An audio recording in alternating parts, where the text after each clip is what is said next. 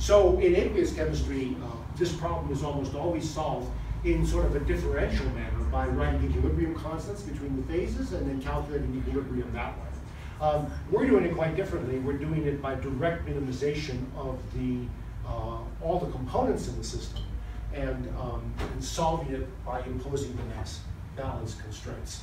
And the way MELTS and the equilibrate module actually does this, the straightforward method would be to go into one of the Python libraries like SciPy and just grab one of the nonlinear minimization routines, right?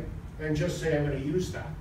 And it'll work, but it's slow.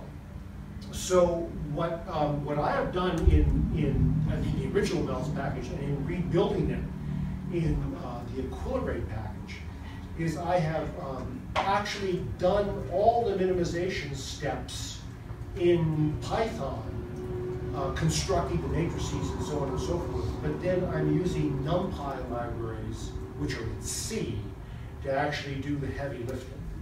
And that takes advantage of the fact that you construct these very, very elaborate pieces of code in a compact fashion in Python.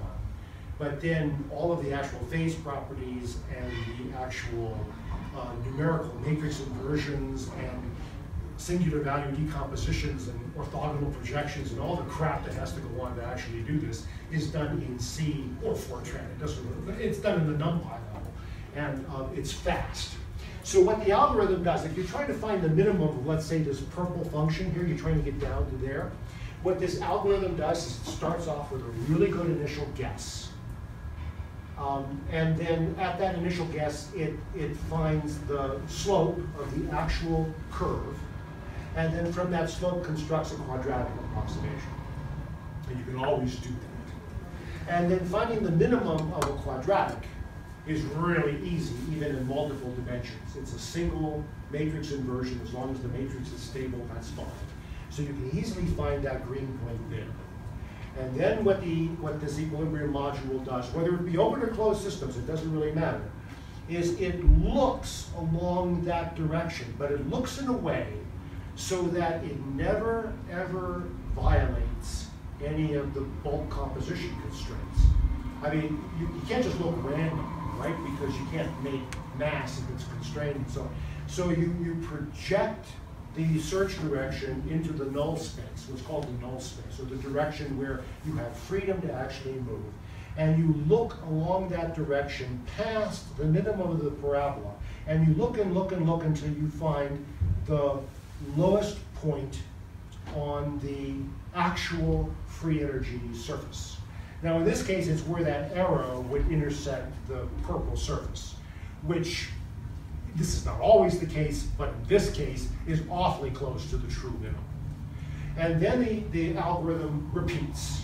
It repeats by saying, okay, now I'm going to form the quadratic approximation at the projection point, and then it finds it, and the quadratic approximation, in this particular case, the quadratic approximation here would be virtually the original free energy curve, right?